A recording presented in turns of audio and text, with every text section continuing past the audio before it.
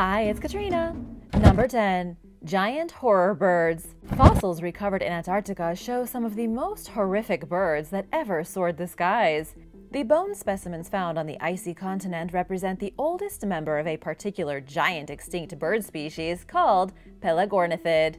This bird once patrolled the area around the southern oceans and boasted an unbelievable wingspan of 21 feet. That's pretty extraordinary, especially by today's standards. The largest bird alive right now is the wandering albatross, with a wingspan of about 11.5 feet. Unsurprisingly, the extinct Pelagornithid was very similar to the modern albatross, just a lot bigger. This giant bird was widely distributed across the planet for around 60 million years.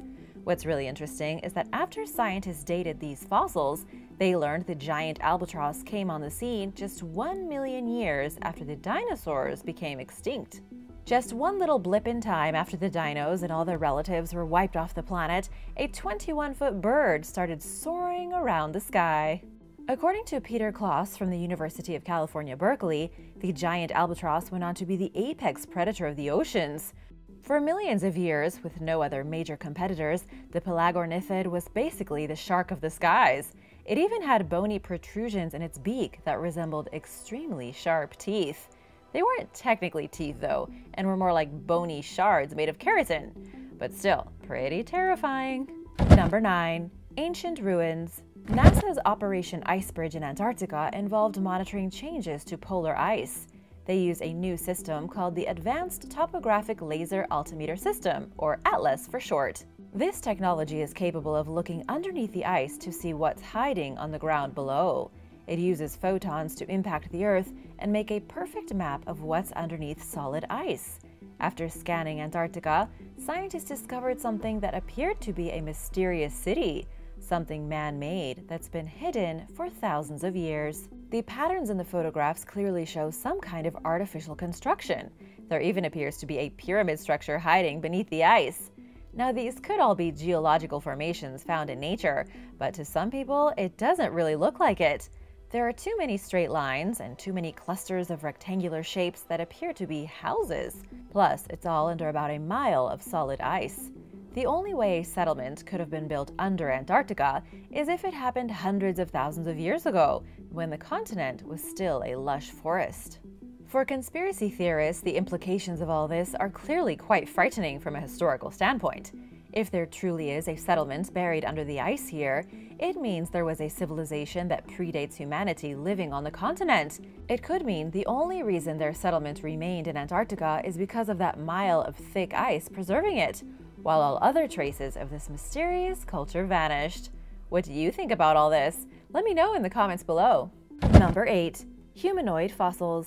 In the Whitmore mountain range of Antarctica, the fossilized skeletons of extremely small humans were allegedly discovered by researchers looking for dinosaur bones. What they found instead were the fossilized remains of human beings, only about the size of somebody's foot. They appear to be about 12 or 13 inches tall, completely encased in rock. The alleged fossils were then supposedly flown to the National Institute of Ancient Studies in Washington to be analyzed. But the truly unbelievable part is that the researchers guessed the fossils to be 600 million years old. That doesn't really make any sense though, because that was back when jellyfish first appeared on Earth, way before humans. To be honest, the fossils look like fakes. There are no mainstream scientists talking about the bizarre miniature human remains discovered, and what information is out there is extremely vague.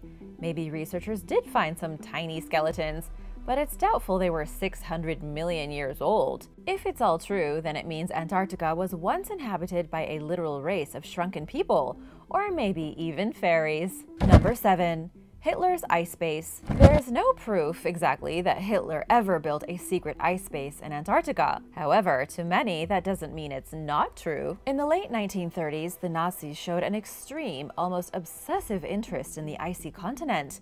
They sent a small expedition to survey the northern part of it and claim it for themselves. This was in December of 1938. The Germans were hoping to claim a large part of Antarctica, one that had already been claimed by the Norwegians. It was a total failure, and with everything going on when war broke out, Germany wasn't able to launch any additional expeditions to the south. But here's where things get weird. A man named Ladislas Zabel wrote a detailed account in a local Argentinian newspaper in 1945. He was a Hungarian exile who apparently had some inside information.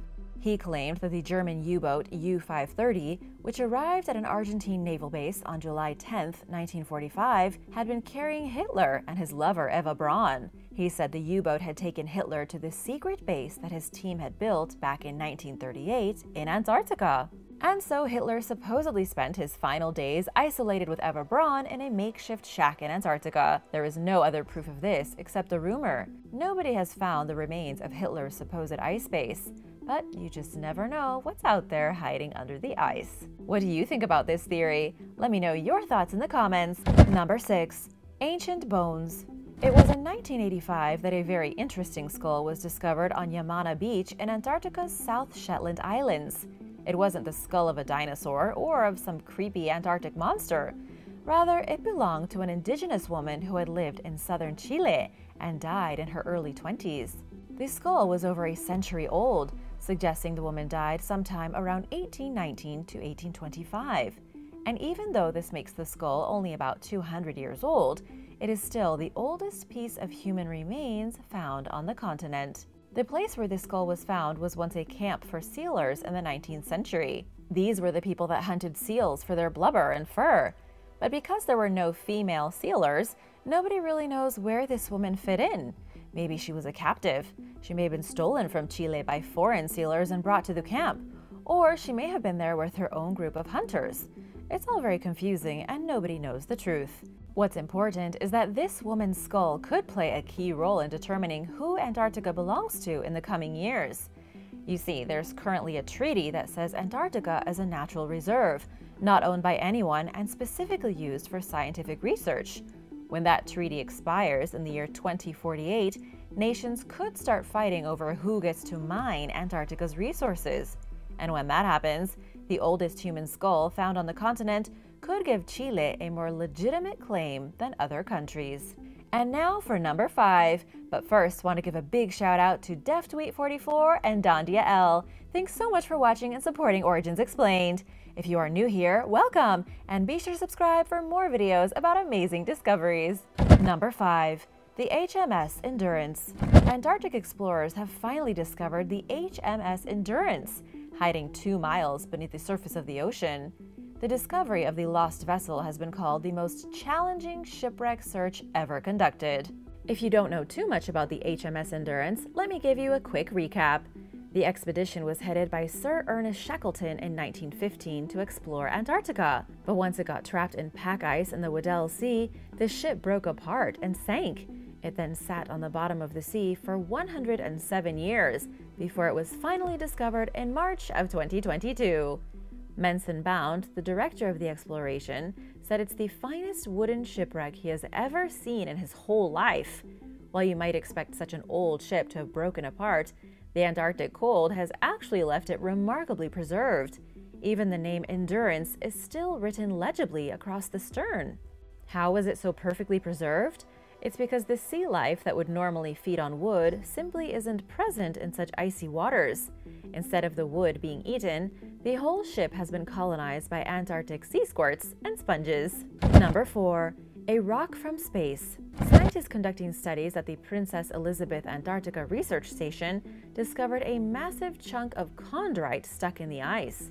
The scientists were purposely looking for meteorites that they believed to be scattered across the Nansen ice field in late January. That was when they came across the unexpectedly enormous 40-pound hunk of chondrite.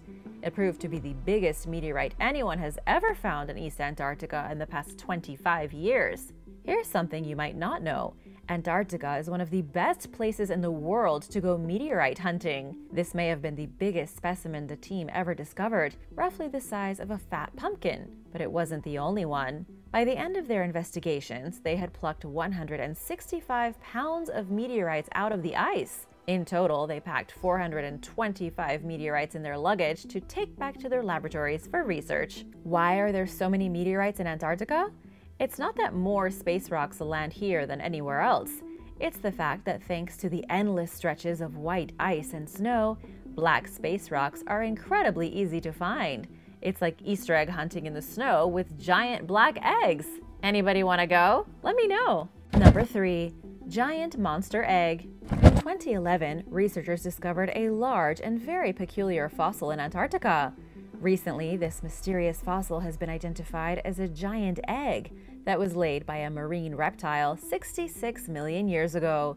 The egg had been sitting in a collection at the National Museum of Natural History in Chile until a team from the University of Texas came along and analyzed it. They found the egg to be approximately 11.7 inches in length, which makes it the largest specimen of a soft-shell egg ever found. It's also the second largest of any egg, hard or soft, found from any species. Paleontologists are fairly certain the egg was laid by an extinct marine monster known as a mosasaur. Considering how huge the egg is, it very clearly belonged to a truly tremendous animal. It's the size of a dinosaur egg, but at the same time, nothing like a dinosaur egg. One of the lead researchers, Lucas Legendre, says the egg is more similar to those from lizards and snakes, but because of its size, it was obviously laid by a monumental beast. The egg is bigger than most human heads, whereas even the biggest reptile eggs these days would be able to fit in the palm of a person's hand. Scientists haven't been able to 100% verify what kind of animal laid the egg, but all we know is that it was huge, and it was probably a sea monster. Number 2. Nesting fish. About 1,500 feet beneath the ice in Antarctica is the Weddell Sea, one of the coldest bodies of water on the entire planet. It's located between the Antarctic Peninsula and the main bulk of the continent. It's a pretty cold place, but not completely devoid of life. Deep-sea biologist Atun Purser and his colleagues recently stumbled across the largest nesting fish colony ever seen by human eyes. These researchers found what is essentially a natural fish nursery, but bigger than anything you could imagine. They identified about 60 million active icefish nests spread across an area the size of Orlando, Florida. This is an amazing discovery for a handful of reasons. First of all, researchers have only ever come across a handful of icefish nests at one time, never more than a few dozen. Up until now, nobody even knew the impact of the Antarctic icefish on the food web. They were just kind of a mystery. They were icy-veined fish that live in the coldest part of the world. Now we know they've been kept safe by the ice above them, which acts like a shield against fishermen. It really makes you wonder what the rest of the ocean would have looked like before mass fishing and whale hunts became a thing, when the entire sea was bursting with all kinds of life. Number 1. The Loch Ness Monster. In 2019, yet another shocking fossil was discovered in Antarctica. This one is quite a bit different from the terrifying bird I told you about earlier. Scientists believe it could represent the real-life Loch Ness Monster, the biggest sea dinosaur that ever lived. The fossil is approximately 70 million years old, the petrified remains of an elasmosaur that could have weighed upwards of 15 tons. It's called the real Loch Ness Monster because of the myths that say Nessie is really just a long-necked plesiosaur that somehow managed to stay alive for millions of years. Plesiosaurs were once diverse marine reptiles with long necks and flat paddle-like flippers. Some say they looked like huge manatees with long giraffe necks and heads like snakes. And the elasmosaur was the biggest among all of them, a true sea monster. It does make sense that an elasmosaur fossil would be found in Antarctica. They dominated all the oceans of the world during the Cretaceous period, up until they went extinct. Sadly, or maybe not sadly, they did go extinct over 65 million years ago. And because of this, coupled with the fact that Loch Ness is only technically 10,000 years old, it's doubtful there is an elasmosaur living in the loch. And for those wondering, there is almost definitely no elasmosaur hiding in Antarctica. Thanks for watching! What's your favorite discovery from Antarctica? Let me know in the comments below, and remember to hit that subscribe button if you haven't already. See you later! Bye!